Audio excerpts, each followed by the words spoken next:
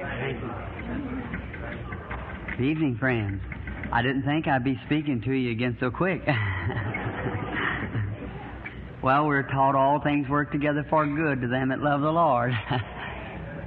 I know I love Him, and I trust that this is for good. I was quite disappointed when they told me I had to come back and have some yellow fever germs put in me. I was trying to get them out, but if there were any in there. But nations have some peculiar rulings, so I guess we have to give Caesar what's Caesar's and God what's God's, don't we? So they tucked me down and poked a needle in my arm, and now I guess they're going to try it again in the morning. So we'll try to go again in the morning, the Lord willing, to Africa. Talk about a surprise person was my wife a while ago when I called her. She thought I'd be in southern Rhodesia. And I teased her a little. I said, well, I'm just calling from Africa. She said, now, the word come from New York. I said, well, it's coming through New York. She said, come on now. So I certainly have enjoyed the last 3 days here this day with you people in New York, here staying with our sister in the home down there. No wonder you have a wonderful church. That's right. I don't say that because she's sitting here. Your pastor here, out to his home, such a lovely place. Lovely, what I mean by that, the characteristic of it. A home isn't the house you live in, it's the order of the house. That's what makes a home. You know, as they say, a tender cottage, why should I care? They're building a palace for me over there. I've seen people live in palaces and didn't have much of a home. I remember one time I married a couple. I had just been ordained a short time in Baptist church. So there was a boy said, worked with my brother on that, I believe they call it NYA, or CC camp. That's what it was, a CC camp. And way back in during the time of the Depression, of course, many of you can't go back that far with me because you're not that old maybe. But a lot of you here remember the Depression. So I remember he was working with a boy up there. I believe the boy was, I don't know whether he was a Syrian or what he was, but the kid was a fine fellow. And he loved some little girl, and he said, you know what? He said, I'm going to get married as soon as I got the money enough to buy the license. And said, I just haven't got the money enough to pay the preacher. And so my brother said, well, my brother marries people, said he never charged anybody for anything. Said, come on down. So, and he said, I said, well, you fix up with him. He can't. Said, I'll get married Saturday. So they brought the fellow down, and I never felt so sorry for anyone in my life. The poor kid standing there, now just as well off as anybody, but he had as much as I had. But I looked at him, and he had a jacket on. It had been washed to the washer, not very good at that. And his trousers, about $1 a pair. And his little old wife standing there, a little blonde, and hitchhike all the way from Indianapolis, 120 miles to meet him, get married. Poor kid didn't even have any shoes on her feet hardly. I never broke my heart. I thought, my girl might be that way someday. I wanted to buy the little thing a pair of shoes. I was afraid it hurt her feelings. And she's real backward, just standing there, beautiful little girl. And I asked them if they loved each other. He said, sure. So I said, well, now remember, happiness does not consist of how much of the world's goods you own, but how contented you are with the portion that's allotted to you. So that's what I said. Now, there'll be times that you all won't see things alike, but always remember you're still in love. When you see one set in the way and the other don't, I said, give in. If they're wrong, it'll show. After a while, it'll be all right. I said, there's a little bowl in a human heart. It's full of golden oil called love. If it's ever broke, it can be healed up, but there'll be a scar there as long as you live. I said, I said, always give to each other and remember that what your vows are. I married them. They didn't have no place to go. I had no 28 Chevrolet, and the headlights was wired on with baling wire. So he went out on the river at New Albany, where there used to be an old rolling mill, an old switch yard. During the time of the Depression, it went under, box cars, the tracks tore up. He got one of those cars and got him a saw and sawed him a window in it. Went to work for Mingle's box company up there, and they lived in this box car, and they had newspapers for paper on the wall with tacky button. No, I don't know where you know. How many knows what a tacky button is? Oh, I got you that time. Somebody up there does. The ladies, well, it's a tack with a piece of cardboard. You just tack it on. You see, it makes it a hole better. You see, like that, a tacky button. You call it. We use them much down in the South. So they had their house papered like that, and then about 2 months after that, a friend of mine married a real rich girl, and he liked me so well he wanted me to have the wedding. So we had to rehearse it over many days before. And when I married him, he had to go way back in a booth of flowers and kneel on a pillow and so forth to marry him. And they built her a lovely home up on Silver Heights, which is one of the most, the classiest place that we have in the city, up over facing the river, which is very beautiful up there, and just only it's very restricted to maybe $25,000, $30,000 home, the cheapest thing you can put up there. I guess theirs cost around $100,000. And so one day I was working for the public utilities on line work, and I had my tools on, lineman. I was going down. I thought, wonder how they're getting along down there in the little cabin. So I was on Saturday, and I was dirty, and I was going along like I was watching the lines down through there. I slipped up close, listening in the house. After a while, I went in close to the door, and there he was, sitting there. Had him a table built out of boxes, had a couple of chairs, and one room a boxcar, and she was sitting on his lap, and had her arms around him, and he had his hat out there, and he was counting their money out to pay their bills and see if they could cut out enough to get her one of those calico dresses or put some away for one. Just as much in love as there was. About a few days before that, I had visited up to the EV night home on the hill, and when I come up, one was sitting in one corner and one in the other and arguing, jealous, over some dance that had been at all night. When I jumped up, they run and grabbed one another by the hand, come to her and say, "Come in, Brother Branham."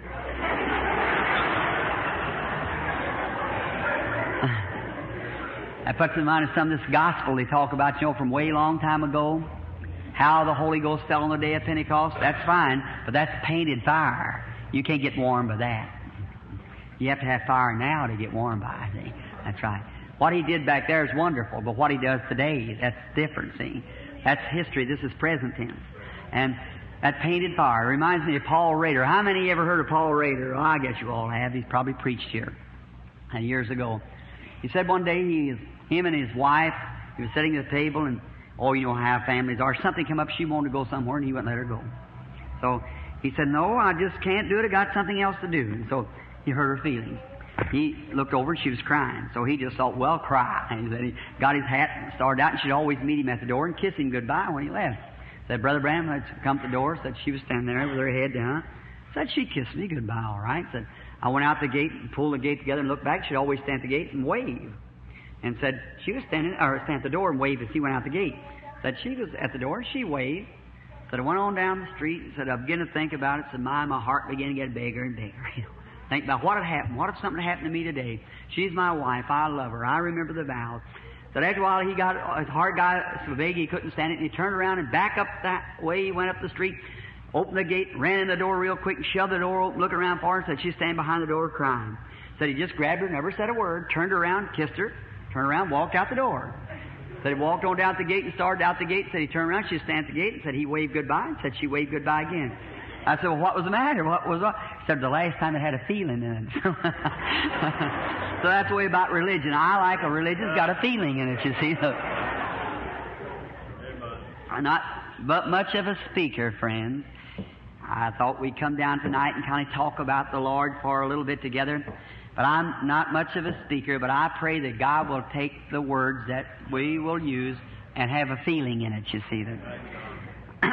Over in the Scriptures, and St. John, the 11th chapter, I wish to read just a few verses.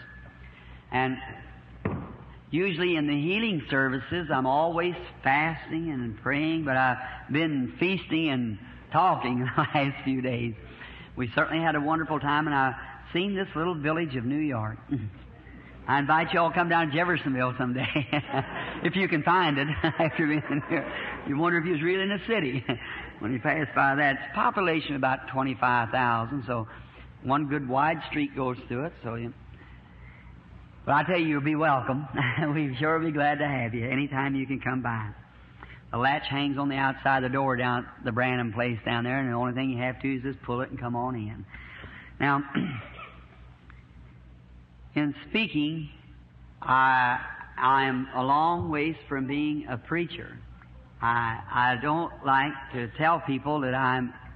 One time when I was first ordained in the Baptist church, oh my, did I like to tell people I was a preacher, because I used to think that a preacher was a sissy. I'd go and somebody told me when I was a kid, said, say you look like a preacher. I'd say, take your coat off. You have to laugh when you say that. I didn't want to be no preacher. And so I remember when I first got converted, and they give me my license in the Baptist church as the local exhorter license. To do a little evangelistic work, I'd put my Bible under my arm, I'd go down the street. When they called me Reverend, I was a full-fledged preacher. Well, I thought I was all right till I really hit some preachers one day, and then I puts it in mind of when I was a kid. My dad, he's from Kentucky. My mother was born in Kentucky, and they went west and lived in Oklahoma. I seen somebody laugh, and I said, Kentucky, there's forgiveness for being born in Kentucky. I said to my little boy, I said, you know, Kentucky's produced some great men. Said, for instance, who, Daddy? Billy. And I said, Abraham Lincoln. He said, yeah. And I said, Daniel Boone. He said, yeah. I said, your dad? He said, oh, Daddy.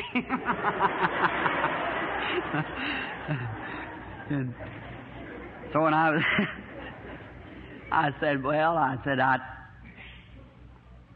remember one time my mother, they went west, and she lived in Texas, Oklahoma.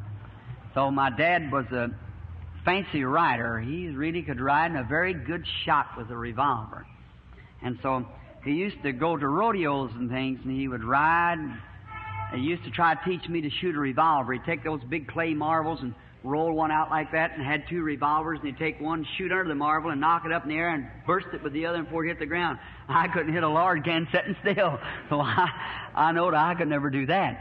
But he could ride good, and so I always wanted to be like my dad. So we as kiddies on the farm, you know, we had an old plow horse, and so of the evening after you get through plowing, I'd go down along behind the barn. They had an old watering trough hewed out of a log. How many ever seen a watering trough hewed out of a log? Say, now we're coming home. Getting right down towards home now. And so I'd get all my little brothers and set them along out there on the side of the bank, and I'd get the old horse where Dad wouldn't notice it, you see. And I'd go down there and pick me a big handful of cuckleburrs and get the saddle and throw the saddle on the old horse and put these cuckleburrs up under there and pull down the hinges, you know, and climb up on him.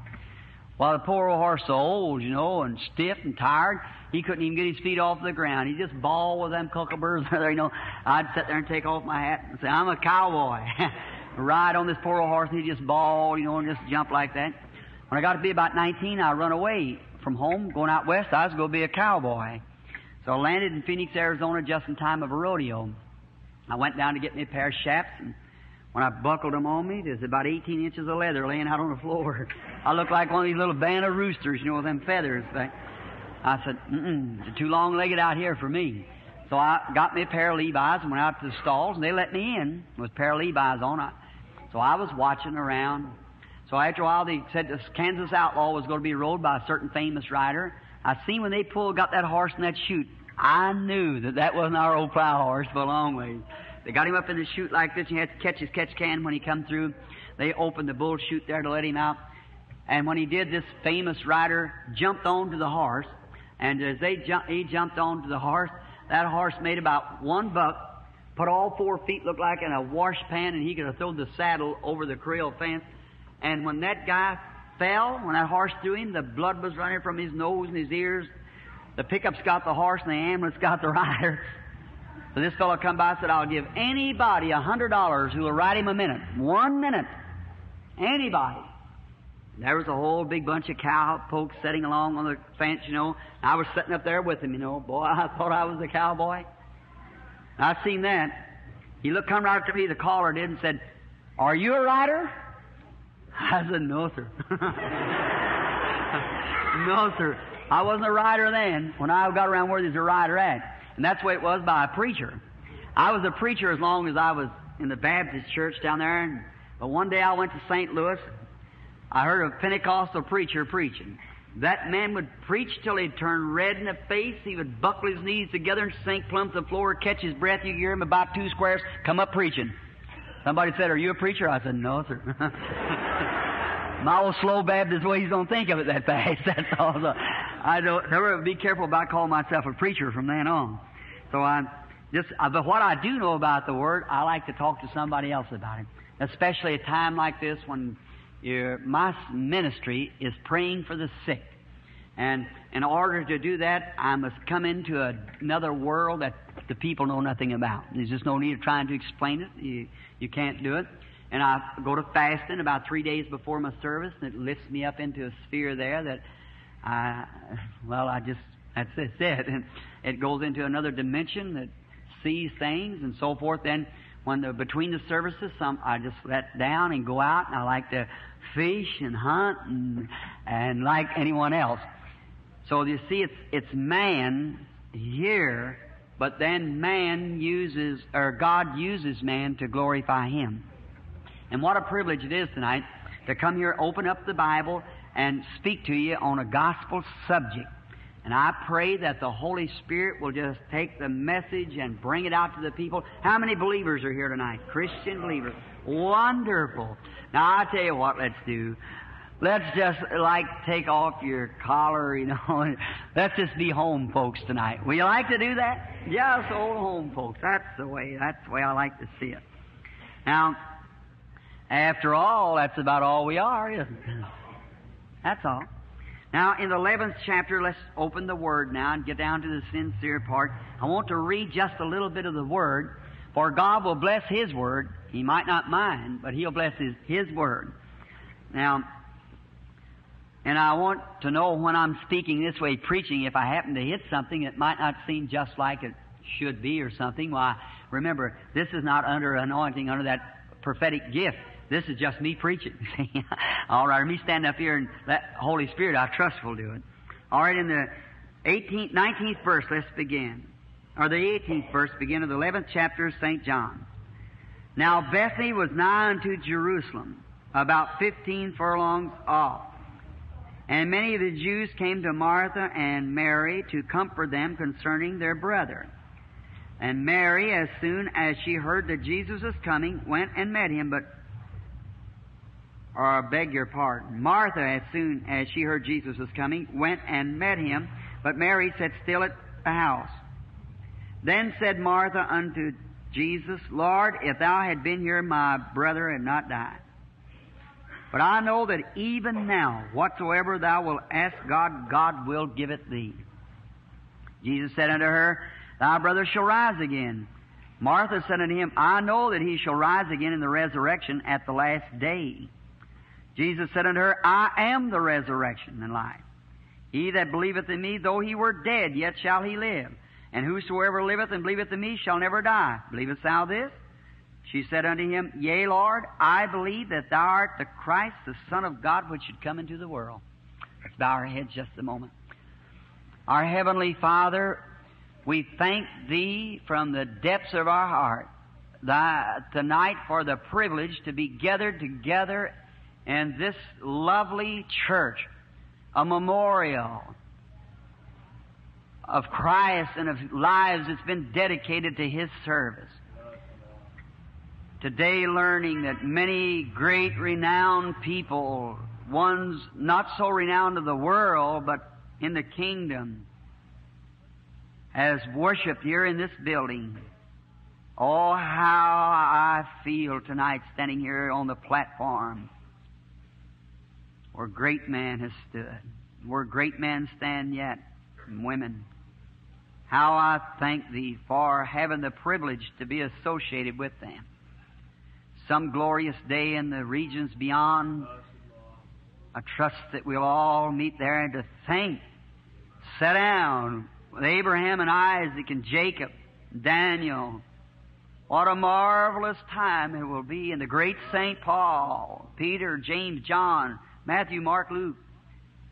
What a time. Then we come on down to Calvin, Knox, Sankey, Moody, Wesley, Finney. Even to our brother Brown and them that minister here, Sophia the Washwoman. others down through the age. Then the King, Jesus, He'll be there. We shall lay all the trophies that we have at His feet. Say, oh, worthy art Thou, Lamb, that was slain from the foundation of the world. All that we are is by His grace. And all that we shall ever be is by His grace. We bow our hearts tonight in humility to thank Him for His goodness. And now, as we as Christian believers have gathered here, and I do not know why, Father, as yet, just why You would have me to stay over, but feeling that maybe tonight we could come together to be blessed. This lovely family that I've just been staying with, asking them if there were any blessings that I should render to them, thinking of Elijah of old. None that they could think of, so Father, may Your Spirit come tonight. I know that we all like blessings.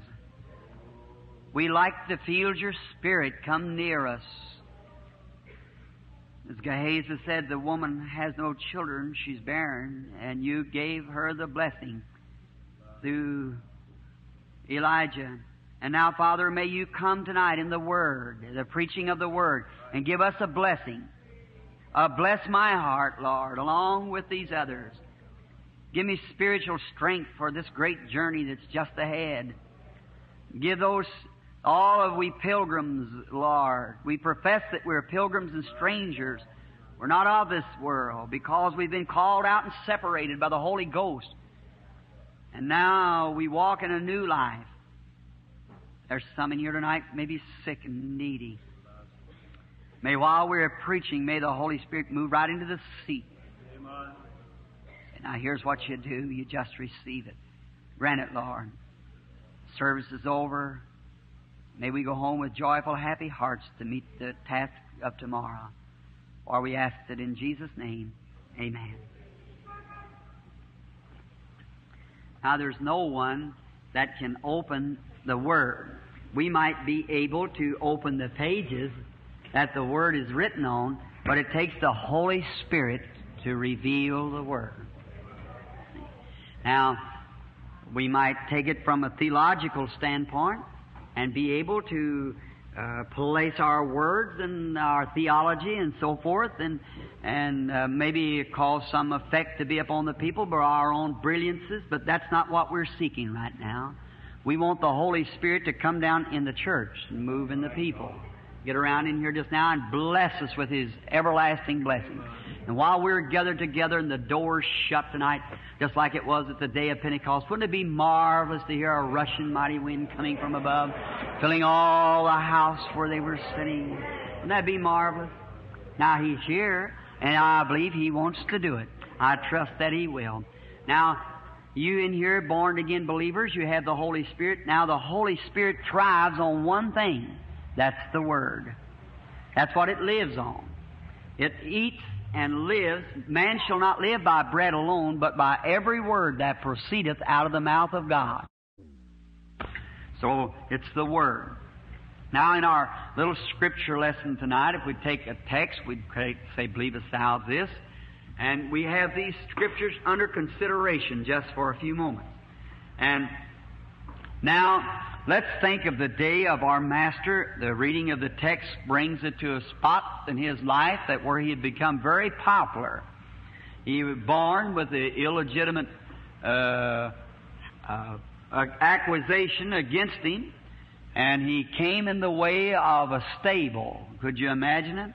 In Baal, He was Emmanuel. God was in Him. God was in Christ, reconciling the world to Himself. He was a King of glory, came down and tabernacled among man, making Himself subject to death, that He might taste death for all the human race. In spirit, He could not. So God created a blood cell in the womb of Mary that brought forth the Son, Christ Jesus, and God dwelt in that body. Jehovah tabernacled in the body of the Son, which was the Son of God. And here He came to a maid by a barn door. He lived a humble life, no place to lay His head, and He went out of the world through capital punishment in shame and disgrace for us. And now he was the ensign that was to be lifted up. And I am so thankful tonight that he did that for me and for you. And now, after all these years, we have his favor and fellowship with us by skeptics has arose up, and many Bob Ingersolls and so forth has tried to condemn the Word and tried to say, well, it was this way and that way, and it was days past. But we as Christian, Holy Ghost-filled people have the Holy Ghost as a witness of the Word, see? The Holy Spirit is a witness. Now, not only the Word, whatever they want to say about it, that's one thing or another, but we know we have the Scriptures right, for we have the Holy Ghost as a witness. That's the witness. So God looking down through the optical eye, as it was, and looked down through the magnifying glass and seeing the end from the beginning. Well, he knew these skeptics would rise and try to twist the Word in and out and like that. So he said, I'll not leave you comfortless, but I'll pray the Father, and He'll send you another Comforter, which is the Holy Ghost, and He will abide with you until 1950 forever. Amen. That's right. Forever. All right. And He would declare and testify of Jesus Christ the same yesterday, today, and forever. So we have a wonderful witness of that tonight, don't we? That's right. And what kind of a people should we be then? Why, we should be free and happy and no condemnation, living above sin and disgrace, not by our own, but by Him, see? Not what we are, but what He is. God don't accept me for what I am. He accepts me for what Christ has done for me. It isn't my holiness, my righteousness, it's His. I have none to offer, but I just accepted His. Amen. So I know He's pleased with that, for He said, this is my beloved Son, in whom I'm well pleased.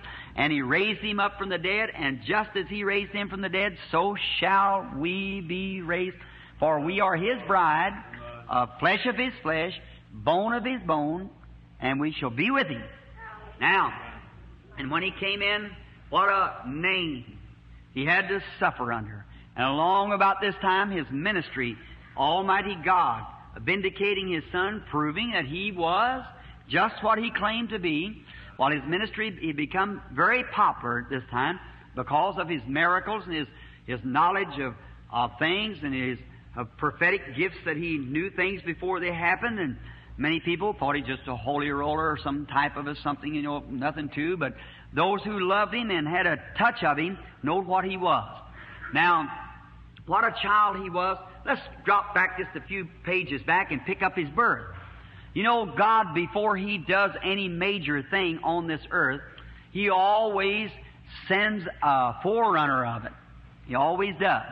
Now, God has angels, and they're all at His command. Do you believe that? They're all at His command. Now, He sends angels, minor. So He sends angels, major angels.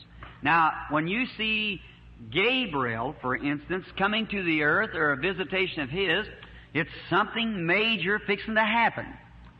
Now, Gabriel announced the first coming of Jesus. And we're taught in the Scripture that He will announce the second coming of Jesus. For He shall sound the trumpet, and time shall be no more. And let's see, back in the beginning when God was fixing to bring forth His Son, while the first thing He appeared to was to vindicate of His coming was Zachariah, an old priest, fine character, him and his wife, and they'd been married for many years, growing old in age. They'd prayed earnestly for children. God seemed to not answer their prayer, but they were serving the Lord, a devout life. Now there's where many people make an error. They pray for things, and because God don't give it to them in a few minutes, they think they're not going to get it. See? If you ask for anything, don't waver. Believe you receive it, you shall have it. Live right, do right, and believe you're going to get it, and God's faithful who has promised. Amen. There you are. Now, they were living, keeping all the statutes and laws and so forth, and they went down to worship. And during the time, and Zachariah was a priest at the temple, and his job was to wave the incense while the prayers of the saints were going up out in the congregation while there was a prayer. Zachariah was waving the incense like this, and when he was waving, he looked standing to his side, say, I believe the Bible said it's at his right side, too. I never thought of that before. I believe it was at his right side. That's where the angel of the Lord always comes to the right. I never thought... Look that up and see if that's right. All right, I believe it is. Stood at his right side. And then when he saw the angel, he was frightened, and he told him that he was Gabriel that stood in the presence of God, and that he came to tell him that his prayers had been answered, and he was going home to live with his wife after the days of the ministration at the temple, and she was going to conceive and bring a son, and is going to call his name John. Well, now I want you to notice something. Looky here, a minister of the gospel, a clergyman, well learned, but he failed to believe the angel. He said, how can these things be? I'm old and my wife's old. Well, how could these things be? Why, he said, I'm Gabriel, it's sent from God. He said, and because you've doubted my word, you'll be dumb till the day the baby's born, for my words are going to take effect. When God speaks anything, it's got to be so. And then when he said that, why, of course he was smitten. Now looky, seems like that priest, he can look back in the Bible here. He had plenty of examples of Sarah and Hannah, a few of those back there who after the past the age of bearing received children. But just so routine in his work that he couldn't vary a bit from just what he was taught, and that's about the condition the church is today. Isn't that right? Just your regular routine, and it's usually God comes around and interrupts that all the time, That's there with his program. Now, then he failed to believe it, and he was smitten dumb, and was going to be, and he came out and beckoned to the people, but he went home, and he was with his wife, and she conceived and hid herself for several months. About 6 months later, I can see a little virgin by the name of Mary. She lived in the meanest city there was in the world, Nazareth, worse than New York. So then, here, I was thinking of the Bowery when I said that. Just a moment. I was down there today. All right. Oh, how my heart went out for those people. I wish I lived here. I believe I'd just like to go down there and just, them poor human beings in that condition. My heart bleeds for them. I think anybody's got any heart would see a human being laying soaked in like that. What a condition. Oh my. Then give them legal license to sell the stuff. There you are. That's a shame, isn't it? But some glorious day the kingdoms of this world will become the kingdoms of our Lord and of His Christ. You'll never see nothing like that then. Now, notice, and let's take a drama here for a moment and think it's Monday, the wash day. That is at our home, when I have to pack the water yet even. Then I can see Mary going down to the pump or the well to draw some water in the Oriental type. They set it on her head and packing it back up, and she's thinking of she and Joseph is to be married and so forth, going along, holding the pitcher of water on her head, and all at once a light shows before her. And it startled the little virgin. And she stopped, and standing in this light stood the mighty Gabriel. See, something's fixing to take place. God sends His angels down. There, she's startled. He said, "Hail Mary, blessed art thou among women." And He told her she was going to bring a child, knowing no man. And He told her about Elizabeth, her cousin, how that she had been barren, and how now that it was so many months with her as mother. All about the story. And said, "Now Mary, you're going to bring a child, knowing no man." And instead of Mary questioning Him and arguing like that preacher did, that's a childlike simplicity. She said, "Behold, the handmaid of the Lord." She never questioned. She just took God at His word. God, give us some more Marys that'll take God at His word. If God said He'd heal you, believe it. That's all. Take Him at His word. He said He'd give you the Holy Ghost. Get down there. Stay till it comes. Believe it. Amen. Brother, I'm beginning to feel a little religious right now. I guess that's all right. I'm at home, am I? All right. Oh my. Notice that just take Him at His word. And she started praising God before she even had any sign that it was going to be done. She didn't know. She never waited till she felt life. She didn't wait till something was showing. She just believed it. There it is. Say, well, Brother Richie prayed for me last night, but I don't seem to be any better. You'll never be like that. Take God at His word. Start thanking Him for it. Amen. Praise Him until it comes. Oh, that's the way. God give us more Marys. Just accept it. Remember, the Word of God will defeat Satan anywhere. Jesus said with all of His fine qualities, the Father had given me, He said, it is written. When He met Satan, He defeated him right there on the Word of God. Brought it down to a, say I'm too loud. Brought it down to a place that anybody, the weakest of Christians, can defeat Satan on the Word of God. When you got the promise, hold on to it. God will bring it to pass. All right. She believed it. No matter what anybody else thought about it, she had the Word of the Lord. All right, and she wanted to tell somebody. You know, usually when you get something from God, you want to tell somebody else about it. Here she's going around testifying that she's going to have a baby, not knowing any man, before there's any life or anything. If Mary could do that by something that had never happened before, how much more ought you to do it when you're sick and take Him at His word? Thousands are healed every year. You ought to take Him at His word. Why, Mary had nothing for an example. The only thing she had was the Word. You've got the Word plus millions of examples. Every day. Hallelujah. The word hallelujah means so be it. Hallelujah means praise our God. And He's worthy of all praises. Now, I see her, just happy and rejoicing. And she heard about Elizabeth and she wanted to share the blessing. That's usually the way Christians do. Right up into Judea she went to share the blessing with Mary, or with Elizabeth. And I see her getting up there in Judea, to share the blessing. I can see Elizabeth sitting, maybe doing her knitting. And when she seen Mary coming, she threw aside the crocheting or knitting or what it was and run out there and grabbed her in her arms and began to hug her and kiss her. Well, they had feeling. You know what's the matter with the people today? We're getting away from that. Don't feel for one another. Why, it used to be when I was a kid, if the neighbor got sick, we went over there and cut wood for him, helped them fill the silo, cut their corn, and Mama would go down and wash up the kids and get their breakfast for them when somebody was sick. But now you don't even know your neighbor's dead unless you read it in the paper. There's no feeling. The Bible said, because iniquity abound, the love of many shall wax cold. There it is.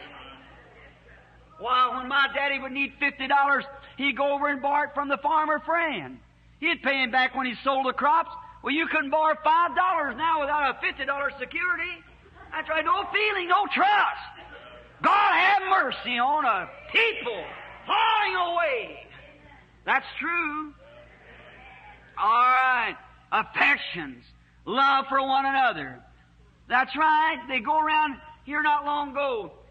You go downtown, you see somebody, instead of saying, howdy do, or something like that, they just pass a little silly grin, look over like a possum had been in a blackberry patch somewhere. Looking over like that, just a little old silly grin. Maybe like that. Oh, you know what I like? I like an old-fashioned pump handle handshake. When I was down in Miami with Dr. Bosworth, there was a place down there was having some duke's wife or some great big name for some duchess, I believe they called her.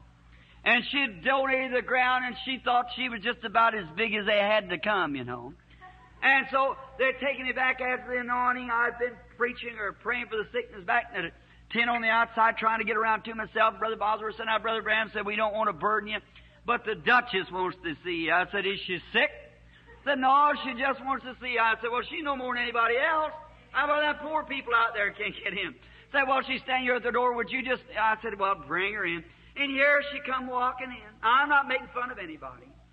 But here she comes in with about enough clothes on to put in an aspirin box. That's right. And she had a pair of glasses in her hand on a stick like this. Hold it out. Look, you know that woman couldn't see through glasses like that. Out like that.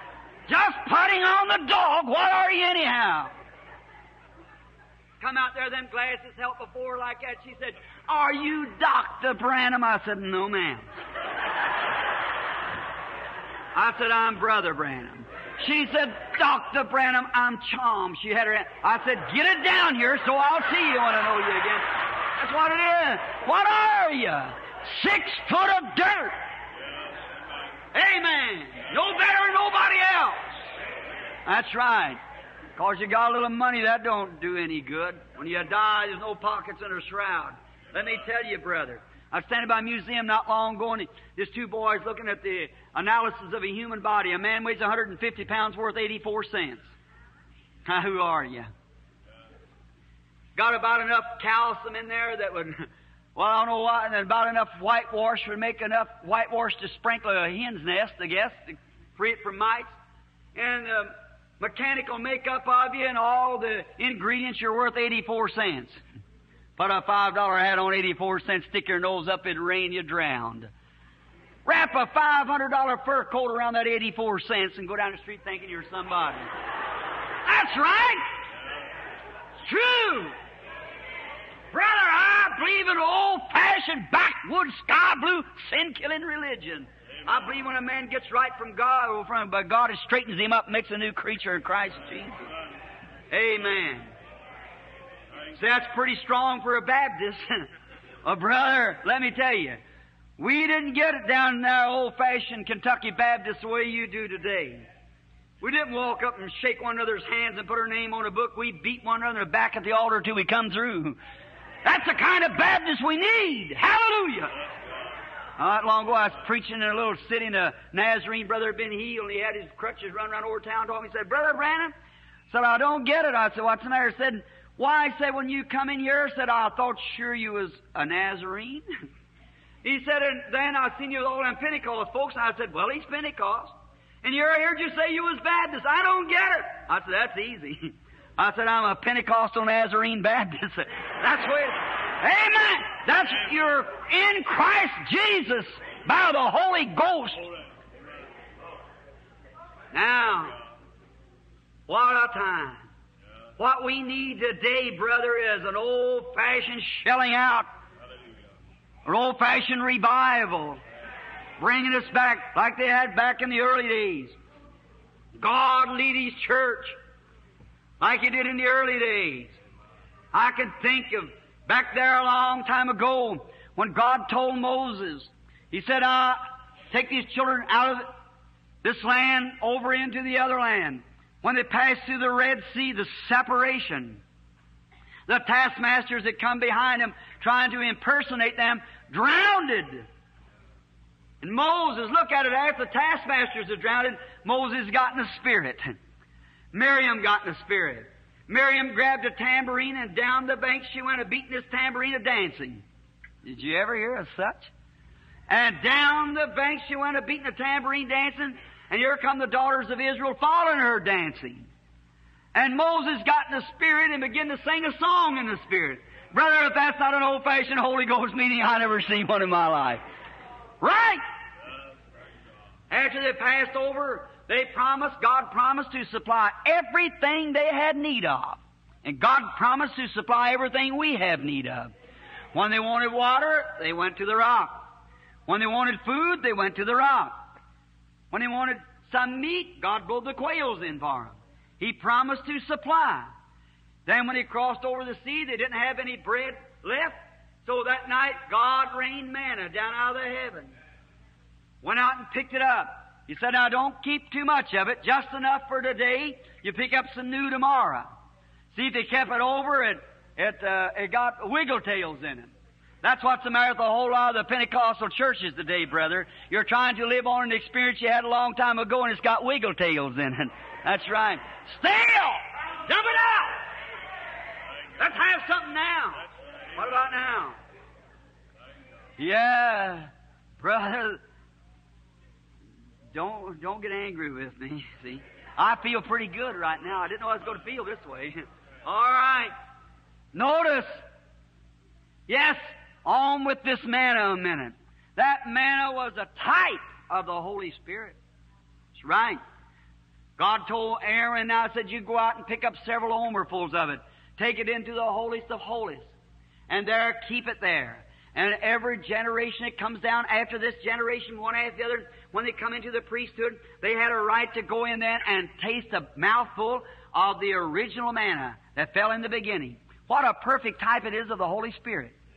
When we come out of the world, cross through the red blood of Jesus Christ, killing all the smoking habits, chewing habits, drinking habits, lying habits, stealing habits, laying behind us, we begin to sing and praise God. What are we going to do? Live on all the picture shows, dances, and big times, clubs, cocktail parties, and everything. You believe in that? Hallelujah, I believe it. When you come through the blood of Christ, it sanctifies you or separates you from the things of the world. Jesus said, if you love the world or things of the world, God's not even in you. You can't mix oil and water. No, sir. You can't mix Christianity with the world. It separates you. The people today are looking for mixers. God said, separate me, Paul and Barnabas. The Holy Ghost separates us from the things of the world. Notice, then, it was a very beautiful type of the Holy Spirit. Our manna that came from God out of heaven. And now look, when we would separate the church back in the beginning, when the Holy Spirit first began to fall, they had come out of their churches and everything to serve God. And then when come a sound like a rushing mighty wind come from heaven, filled all the house where they were sitting, manna coming down from God out of heaven, began to fill the church, and they run out into the streets of screaming and talking in other languages and having such a wonderful time till people said, these men are drunk. Look at that. Oh, you say, Brother Branham, I know, but that was for that church back there, is it? Oh, no. Peter told them, everyone to repent and be baptized, and they should receive the gift of the Holy Ghost, for the promise is unto you and to your children and to them that's far off, even as many as the Lord our God shall call.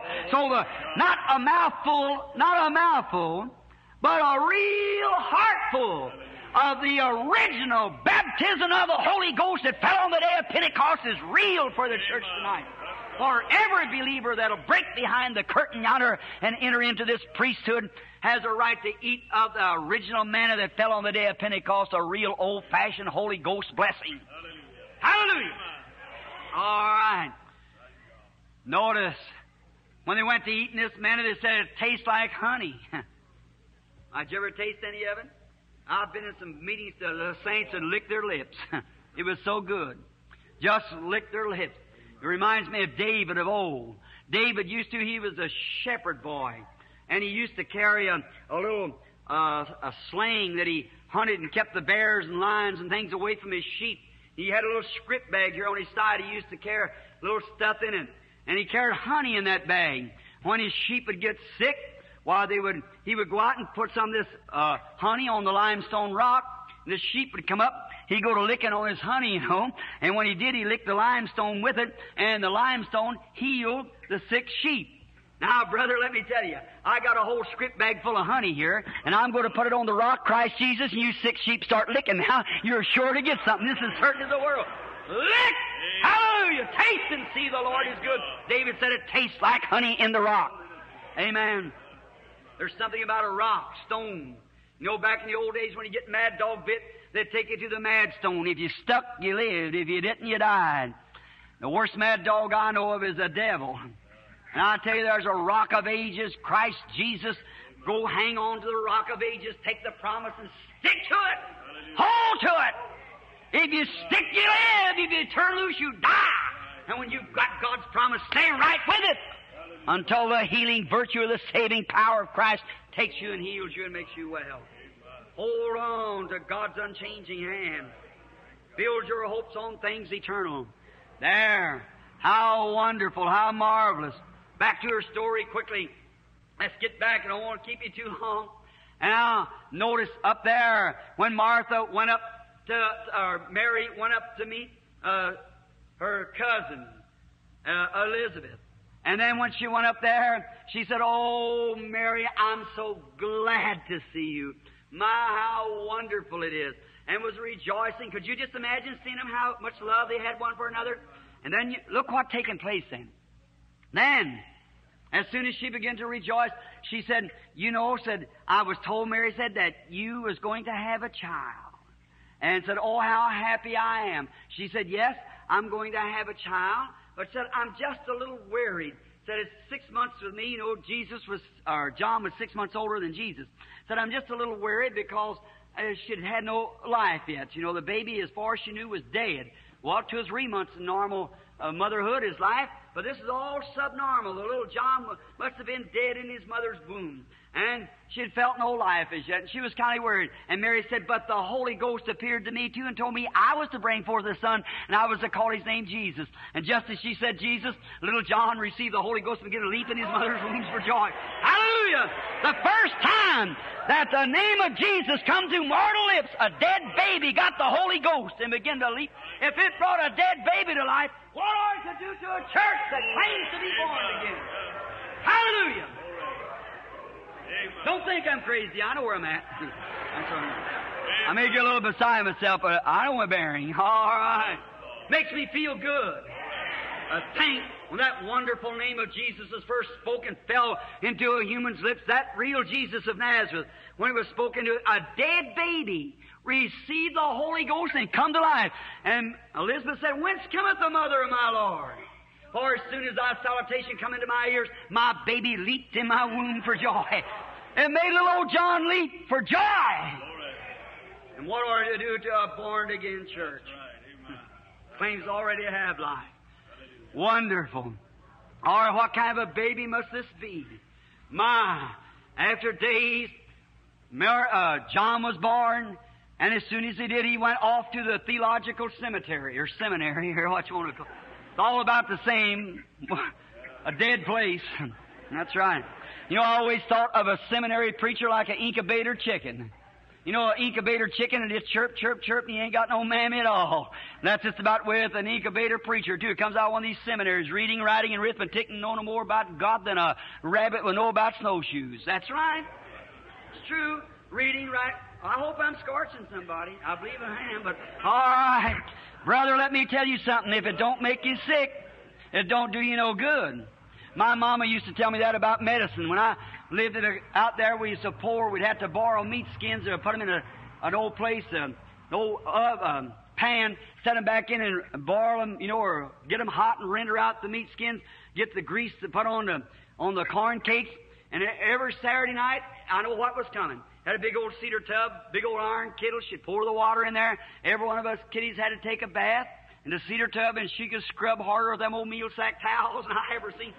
And she'd scrub us, you know, and then the next thing, a dose of castor oil every Saturday night, you know. I got so sick of this stuff, I can't even talk about it now, hardly. Every time I'd get into the room, I'd gag, and I'd hold my nose, and she'd pour it on me. I said, "Mama, it makes me so sick, I can't stand it." She said, "If it don't make you sick, it don't do you any good. So, brother, hold on." That's right.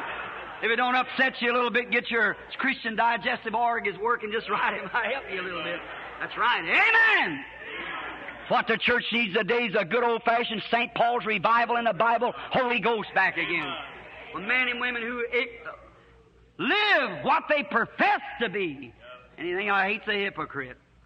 That's right. Go along today and see people the way they do and act and carry on. I was out in California a few days ago, and I went down there to a place where this go have me said, "Come down and speak." Now I went down there. Now, all right, get your shock-proof jackets on. I was going down there, and this minister said, "Now my wife is a saint, Brother Branham." I said, "I'm sure glad to know that." Said she plays the piano, and I walked up there, and she had on enough of this here manicure on her face, or what you call it, and her hair was all fringed out like that, and she had fingernails on the top of hers like that, and a great big long earrings hanging down, looked like the devil been riding on her neck and using them for her stirrup, and looking out like that, and her eyebrows way up like this, and she turned around and she said, "Are you Brother Branham?" I said, "Brother, did you say that was a saint?" Said, "Yes, Brother Branham." I said, "She looks like a haint to me," instead of a saint. Of course, she couldn't. I said, "Oh, what we need to do is a little cleaning up in the church." Hallelujah! Old-fashioned baptism of the Holy Ghost back in the church. There's so much this creed and carry on we have. Amen! Walked down on the beach there, and there them women profess they have the Holy Ghost laying out there stretched out before men in bathing suits. Brother, this might make you vomit, but let me tell you something. I've got a girl coming on myself. I said, what are you doing, lady? I said, isn't that your father a minister? Said, yes, sir. I said, well, she said, I'm getting a suntan. I said, if my girl ever stretches herself out like that, she's going to get a suntan, but it's going to be Charlie Branham's son, give her a tan with a barrel slat and bring her home. That's right. I'd tan her. She'd remember it a long time, too. Amen. Going down like that. Oh, it's just how they got. You let down the bars. An old Methodist preacher was preaching not long ago. He sang a song. He said, we let down the bars, we let down the bars. We compromise with sin. We let down the bars. The sheep got out, but how did the goats get in? You let down the bars. That's what was the matter. Amen. Don't hear very many amens about it, but that's the truth. Amen. Right. Come back to the you and I. Hallelujah. If you want God to return to you with blessings and things, get back in the harness again. Preach the gospel. Stand on it. It's either right or wrong. If it ain't right, forget about it. God's Word says it is right, and stay with it. Amen. It'll wring you and twist you and search you and scratch you, but it'll fix you up just right. Don't you worry. He's got some healing balm to pour in. All right. I can see then this little John, instead of going out to the seminary to begin to learn all of his such stuff as that. What we need today is a revival. Right. Back to the gospel. Power, separation. It's true. And I can see back there, little old John out there praying to the Lord. After 6 months, well, of course, after his birth come Jesus. We know the Christmas story, how Jesus came on earth. Then at the age of 30, John the Baptist came out of the wilderness of Judea preaching, saying the kingdom of heaven is at hand. Repentance! Yes, sir. And when he did, he didn't have his collar turned around the back and some tuxedo coat on. He had an old sheepskin wrapped around him and some kind of a lambskin belt around him like that. But he preached this, a sermon that stirred all the regions around about Jerusalem and Judea. That's right. God give us some more Baptists like John. He stirred the regions. What was it? His eloquency? No, sir. Because he had such a great speech? No. Psychology? No. He preached Christ. And the preaching of Christ will stir the people. True. No matter it's in its simplicity, it's just the greatest drawing card the world's ever known is the power of the gospel of Jesus Christ. Not long ago I seen a picture in a paper advertising St. Clair gasoline. Said that 1 gallon of St. Clair gasoline and a big enough motor could lift the Sphinx so high off the ground. I said, look at there, they're advertising that around the world. And I said, and 1 drop of the blood of Jesus Christ will raise every sinner to a saint and every sick person to health again. That's right. And then make fun of me for teaching it. But I believe in the old-fashioned, bloody gospel of Jesus Christ. I believe there's nothing else save in the world, none of our psychology and all of our church joining and shaking hands and forms of baptism has nothing to do with it. Without the shedding of blood, there's no remission of sin. The blood of Christ that cleanses us. The life is in the blood. It's not in the church, it's in the blood. Amen. All right. Notice, then at the age of about 30, John come out preaching. Then one day, we get to our story here. I can see Lazarus come up and say, oh, there's a great prophet down yonder. And he's his own, telling Jesus that it's come down and see him. Jesus went with him down to Jordan. I can see him come walking down about 11 o'clock in the day. And I can hear the little old John across the pond over there. The crowd's got so big they had to stand him on the other side. The priest on the other side saying, Rabbi, do you mean to tell me that there will come a time when the daily sacrifice will be taken away? He said, there will come a time when a man will die for the sins of the world. I can hear the priest say, oh, you're wrong, Rabbi. He said, there will come behold, there comes the Lamb of God that takes away the sin of the world. He said he knew him because there's a sign following him. He's seen him coming with his blue robe on, walking down through there, and his hair blowing. John fainted, or Lazarus, and fell to his feet. Jesus walked straight out into the water, was baptized in obedience to the Father, walked back out to the bank, and the heavens was open, and God said, this is my beloved Son, in whom I'm well pleased. Come hear him. He started out in the ministry, and the powers and signs began to follow him. Devils begin to scream. The preachers called him a devil, and the devil called him the Son of God. Just about as bad today. Say, I'm scorching preachers with some means. I don't mean that to be you, my brother. I'm glad he's all right. But it is. You can go talk to a preacher about the signs and wonders. That's the devil. And the devil will turn back and say, it's the power of God. There's the difference. Like Paul and Silas up there one night, and all them people were saying, these are imposters. These men turned the world upside down. They're imposters, the preachers. And the little old fortune teller sat on the street and said, they're the man of God to tell us the way of life. After devils recognized it before, people have professed to be Christians and believers. That's right. They recognize the power of God. They have some conscience of what a spirit means, and all we know is just a little reading, writing, and arithmetic, and a little self-made knowledge. I tell you what we need today is an old-fashioned revival. A man to get down and pay the price and lose sight of the world and what's around him. He can move into a sphere with God and tarry there with the Holy Ghost until power comes. Amen. Pentecostal people, you had that not long ago. You did run well. What hindered you? Is that right? True. You let down the bars. And every church that ever let down the bars is put on the shelf. That's right, and God started something different. All right. Warm up to God. Come back to Him. Throw your heart out to Him. I was reading a sermon the other night by her sister Brown here at the conference down there, and how she preached the Calvary Road, a road of sacrifice. What a masterpiece of a sermon that was. What people need today is get back on that self-sacrifice. Lay your all on the altar and forget who you are, but the Son of God or the daughter of God. Walk forward, claim every promise God's got for you. There will be a revival that will shake New York like it's never shook before. Amen. Men come back, men and women come back to God. Come back to the place. I don't mean come back to church, I mean come back to God. Let every home start a revival. That's right. Turn out the beer cans, throw out the card parties. Hallelujah. Excuse me. Amen. What we need today is an old-fashioned, God-sent revival. Amen. Clean up the home. Clean up the heart. That's right. Get things ready.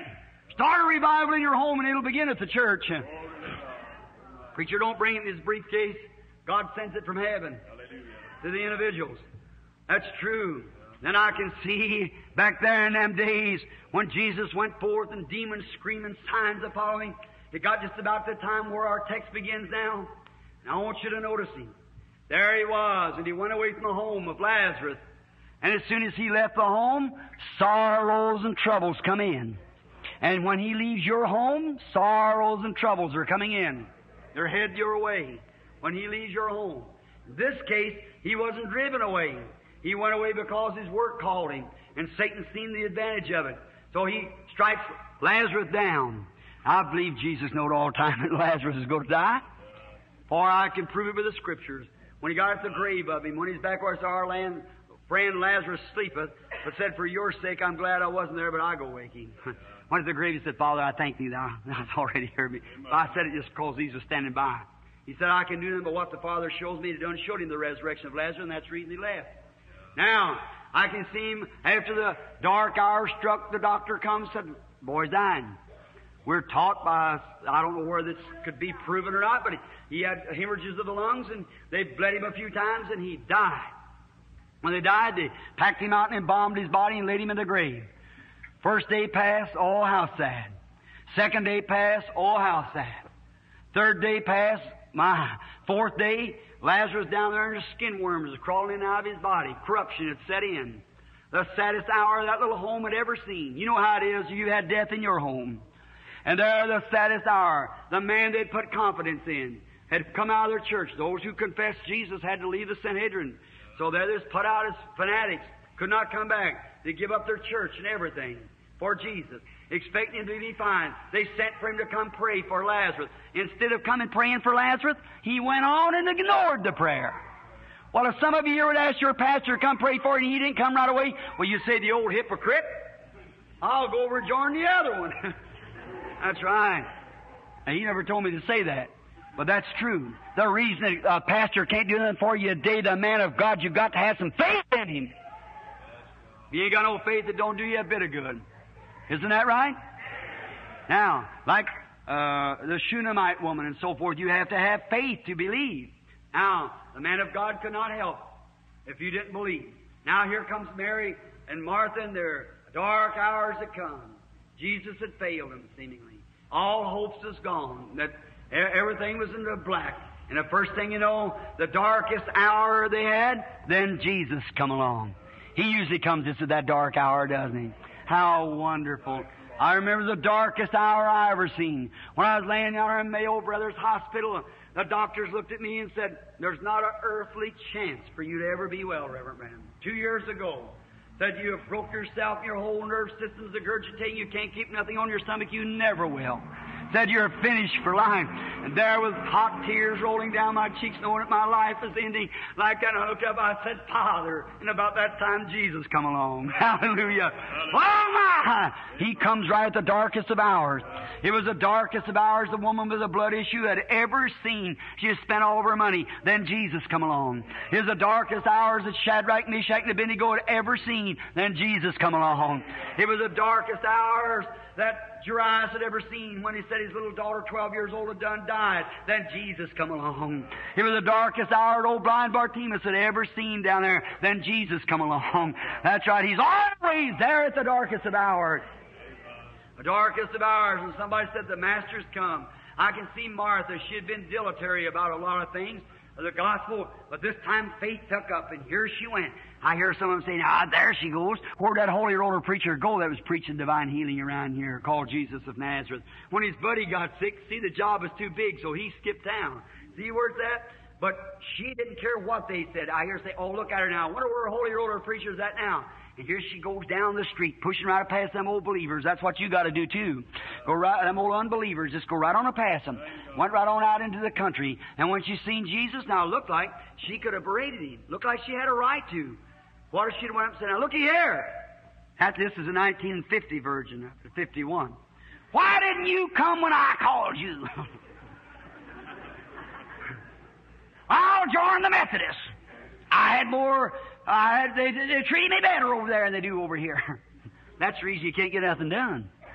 If she had took that attitude, the miracle would never happen. It's your attitude towards the divine gift of God which determines what's going to happen. Always. Watch them on a platform sometime in a healing service. Watch the attitude they come in. Here the other night, I remember a lady come up there with just about... didn't have enough faith hard to get to the platform. She'd been in prayer line after prayer line. I know the woman was going to get well. I seen her coming up there. I knew it wasn't. She didn't have the right attitude when she came up to get well. She can't do it. I said, the Lord Jesus bless you, sister. Go, may He heal you. That's all I could say. See? But it's just not there. She'd been here and there and everywhere. You see them like that. You can't do that. You got to take God at His word. Here a few weeks ago, a man come up to me and he said, Brother Branham, said, I went out and I tried Freeman. He couldn't do me any good. I went to Osborne. He couldn't do me any good. I went to Ogilvie and he couldn't do me any good. I went to Roberts. Said, now I've come to you. I said, you're going away the same way. That's right. I said, you're going to the wrong person. Go to God. Not to some man. What can we do? Nothing. It's Him that's already done it. Just to believe His word and accept it, it'll take place. But until then, it won't do you a bit of good, no matter where you go. You're going away from here just as disappointed as you went in the other places, because your heart isn't right with God. Or I don't say it was any moral acts now, but if your heart isn't right with God, you can't believe. That's true. So he went away the same way. Now, look, when Jesus came along, Martha went out to him and she said, now look, instead of upbraiding him and scolding him, she went out and the right kind of an attitude, she came to him, she fell down at his feet and said, Lord, if thou would have been here, my brother would not have died. Oh, now you're getting somewhere. Now, look how she regarded that gift of God. She said, Lord, that's what he claimed to be. Do you believe it? Said, Lord, if thou would have been here, no matter whether you come or whether you didn't, that's all in the past now. Whether you come or didn't, that doesn't matter. But if thou would have been here, my brother would not have died. Now, I believe what Martha saw in there, she'd been reading the Scriptures, and she seen where that Shunammite woman back there, when Elijah come out, blessed her, She brought forth a son. When he was about 10 or 11 years old, he had a sunstroke out in the field. He must have, because about 11 o'clock in the day, he cried, my head, died on his mother's lap. And mother said, now you saddle an ass and go forward for me, and don't you check, lest I tell you. Said, go to the man of God, to Mount Carmel. Her husband says, neither Sabbath or new moon, he won't be there. She said, all will be well. I like that. I like that. It'll be all right. Don't worry about that. I'll go. All right. And then she said, well, now wait, the boy's dead. But look, she didn't know whether Elijah was going to raise the boy or not. But she knew this, that God in that age was operating through His prophet. God was in the prophet. And if she could get to the prophet, she might not get the resurrection of the child, but she would know why the child died. If she could only get to the prophet, because that was God's representative in heaven then. So she went forward, she went to Elijah, and when she comes, and Elijah didn't know what was the matter. And look, when she knowed, oh God being in Elijah, I want you to listen closely now. Is it closed? He said, now look. He fell down, Gaza had jerked her up. My, that was awful around his master. She said, why did you deceive me or don't deceive me?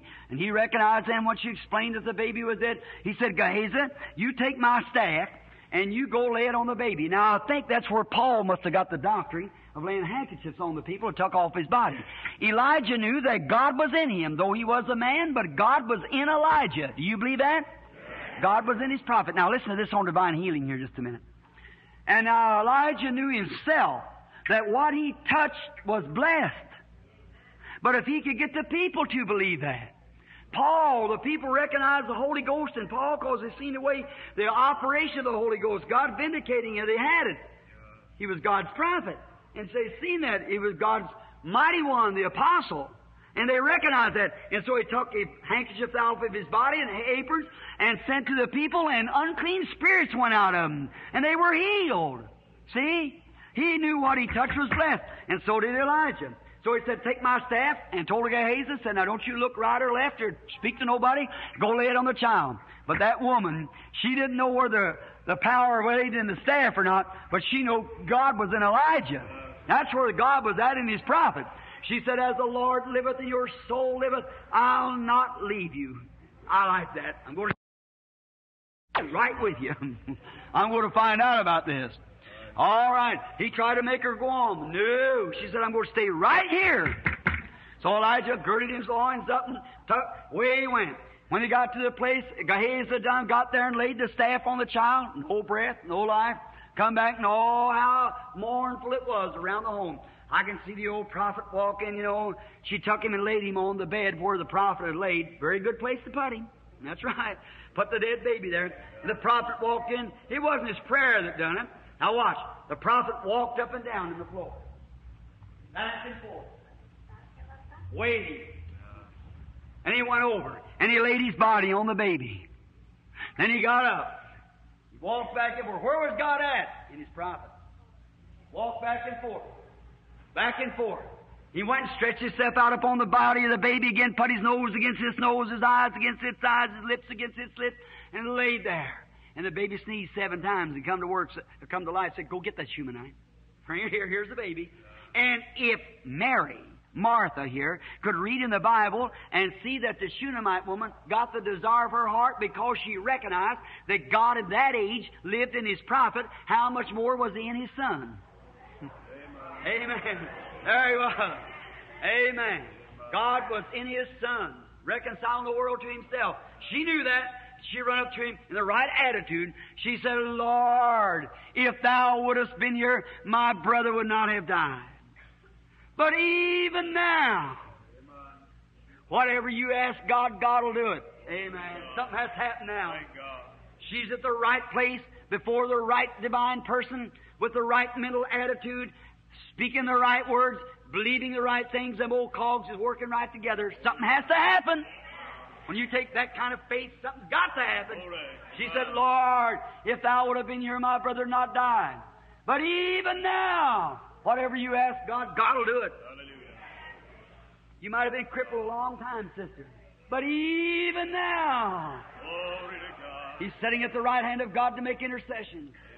The little girl may always have to wear those braces from that polio, sister, see. You might have to do that, but even now, Lord, see. You might be sitting here with a cancer saying, the doctor told me I had to die, but even now, Lord, whatever, you might have been to every doctor there was in the city. He told you there's no hope for you, but even now, Lord, whatever you ask God, God will do it, and He's sitting at the right hand of the Father to make intercessions upon His death, burial, and resurrection. Hallelujah! There He is. Even now, Lord. Whatever you ask God, God will do it. Amen. And there He sits in His majesty, sitting by the side of the Father, at the right hand of Him up there to make intercessions. Amen. Upon anything that you ask Him and confess that He's done it, He'll confess it before the Father. Hallelujah. Hallelujah. What more do you want? Glory to God. Amen. Say, Lord, I accept You as my healer. I'll never say nothing else but what I'm healed. That settles it. He can't do nothing for you till you first confess it. He's the high priest of your confession. In that case, not even to your faith. And it couldn't be faith until you confess it. You've got to accept faith, believe it, and confess that it already is done, for faith is the substance of things hoped for, the evidence of things not seen. Amen. How many says that's church white? If you believe you're going to be healed tonight, if your faith says you're going to be healed, as sure as your sight says that's white, it's over. I don't care what you look like, what you feel like, it's over. Glory to God. Faith is the substance of things hoped for, the evidence of things not seen. Amen. Bless God. Amen. What is that? That's piano? Is that right? Somebody said seeing was believing. Did you see it? Did you taste it? Smell it? How do you know it was playing? You heard it. Stand up here a minute, brother. There stands a man before me with a brown suit on a red tie. How many believes it? How do you know it? You've got 5 senses of the human body. Stay there. You got 5 senses of the human body, haven't you? See, taste, feel, smell, and hear. Is that right? Now, I know he's standing there because I see him. You said, I'm from Missouri. You have to show me. All right, seeing is believing. It is. The man's standing there yet. I don't see him and I can't see him. It's impossible for me to see him in this position. You want to argue with me he's not there? You try to. That's that same man standing there. How do I know? Because I see him? No, sir. I have another sense separate from seeing, which is feeling. And I know he's there. And my sense of sight cannot see him, but the sense of faith, which is a separate sense, declares that he is there. I know it because I know my feeling is right. Now, I can't touch him with that sense at all. See? But I know he's there by another sense, which is sight. Is that right? Thank you. Faith is an individual sense besides any of that. It's the sixth sense. That's the outside man that God put in the human flesh here, giving 5 senses to contact his earthly home. And the inside man, the spirit, has 2 senses, and that is unbelief and faith. And when your faith says that you're going to be healed, the same as your sight says, if that man had on a red tie and a brown suit, it's over. For faith is the substance of things hoped for, the evidence of things you do not see, taste, see, smell, or hear. Thank God. Amen.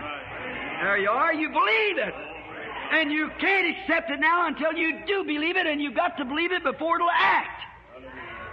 You see what I mean, friends?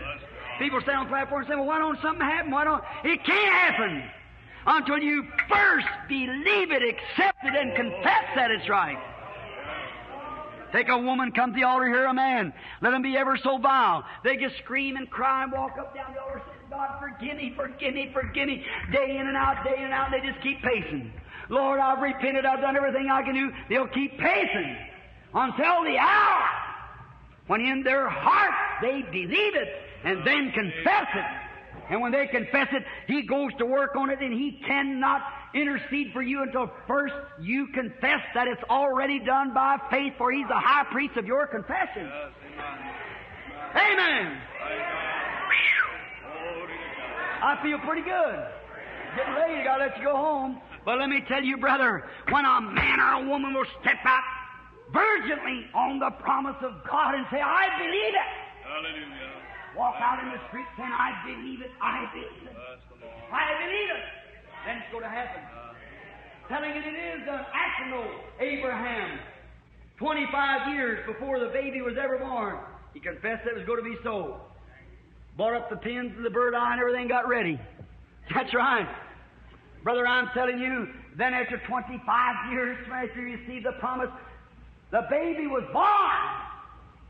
But he believed God and know that he was able to keep that which he had said he would do and keep his word.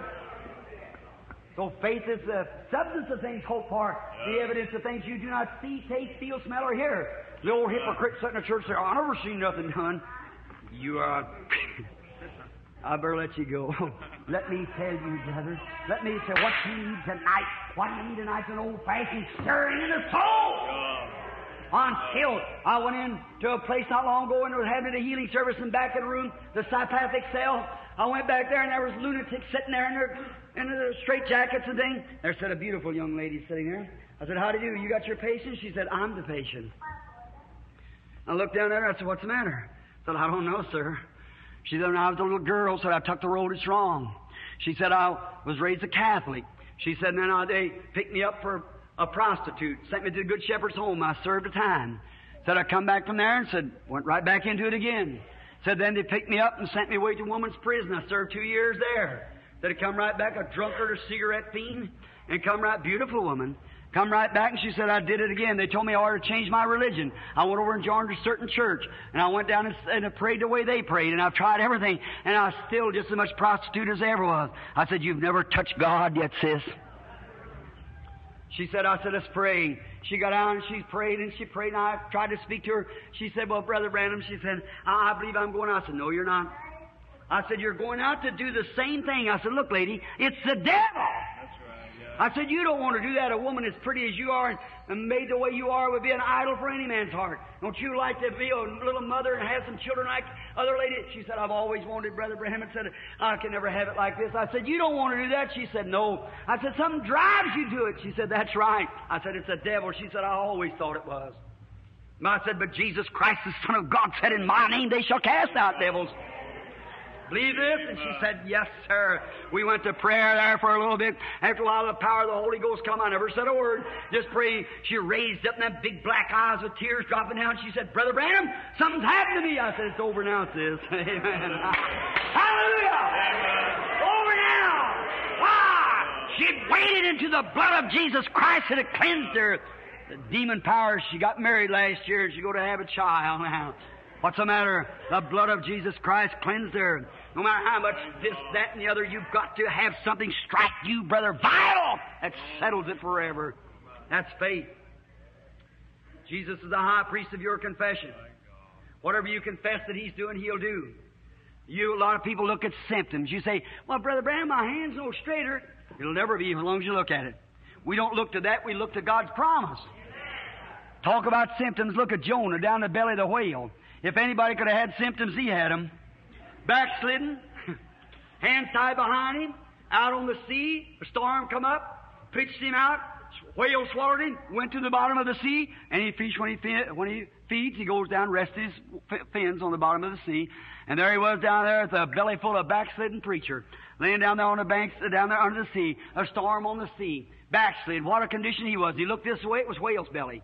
He looked that way, it was whale's belly. Everywhere he looked, it was whale's belly. You know what he said? He said, I'm not looking at that whale's belly. He said, they're lying vanities. He said, Lord, once more I'll look to your holy temple. Hallelujah. He didn't see whale's belly, he seen God's temple. For he knew this. Well, when that temple was dedicated, Solomon prayed and said, Lord, when the Holy Ghost come in that fire and settle down behind the holy place, Solomon said, if thy people be in trouble anywhere and pray, then you hear from heaven. And Jonah believed that God heard Solomon's prayer. And he said, I'll look to your temple. And it made that old whale kind of feel funny. And God put an oxygen tank down there, kept him alive 3 days, and took him right on over to Nineveh. And if God could do that and would hear Jonah's prayer in the belly of the whale, there's none of you that bad off tonight. No symptoms like that. Certainly not. You're at least here on the ground yet. And if God would hear Jonah's prayer, and Jonah praying like that, and God respected his prayer to an earthly temple, where an earthly man dedicated, And a prayer of an earthly man had went up over the temple, and Jonah could believe that and make the whale throw him out. How much more ought you and I, sitting in the little sicknesses, I'm going to look to thy holy temple, where the Son of God sits at the right hand of the Father, making intercessions upon our confession. Thank the Lord. Brother, I wish I was twice my size. Maybe I could feel twice that good. I feel pretty good right now. That's right. Amen. Thank God. Got my hand in a honey jar. Licking as hard as I can. You may call me Holy Roller, so go ahead. You're going to brand me that way anyhow. I might as well have a good time while I'm standing here. I got to go to Africa in a healing service now. I'm just having a good time. Amen. All right. I got to hurry, close. Where was we at in the message? All right. I preach from Genesis or Revelations anyhow. It's all the books. So then the first thing you know, I can see Martha fall down and say, Lord, if you'd have been here, my brother would not have died. But even now, whatsoever you ask God, God will do it. God will give it to you. Why, Jesus, I can see Him straighten His little self up. The Bible said there's no beauty of Him we should desire. Not a great big 7-foot square-shouldered man, a little frail-looking fella. In them days, of course, Solomon, or Saul was a 7-footer and so forth. He was a big, handsome-looking man. But Jesus, a little frail fella, he straightened himself up. Mary said, Martha had said to him, if you'd been here, my brother not have died, but even now, whatever you ask God, God will do. Jesus said, thy brother shall rise again. Hallelujah. Not much to look at, but brother, what was wrapped up behind that robe? Amen. Yes, sir. Said, thy brother shall rise again. She said, yeah, Lord. I know he was a good boy. He'll raise in the last day at the general resurrection. Look at him, then I see him straighten himself up. Then my eyes turned sideways. He said, I am the resurrection and life. He's still the resurrection life. Amen. He was the resurrection life for that little boy in Finland. For that lady down there that had got killed in that automobile accident. He was the resurrection life for that boy who was drowned. Sure. He's the resurrection life. I am the resurrection life. He that believeth in me, though he were dead, yet shall he live. Whosoever liveth and believeth in me shall never die. Believest thou this? She said, yea, Lord. I believe every word of it. I believe that you are the Son of God, like you said you were, that would have come into the world. That were you, lady? Oh, my. Something's got to happen now. At peace, be still. Amen. He was more than a man then. The waves and the winds obeyed him. He was the God-man. He was divine. That's right.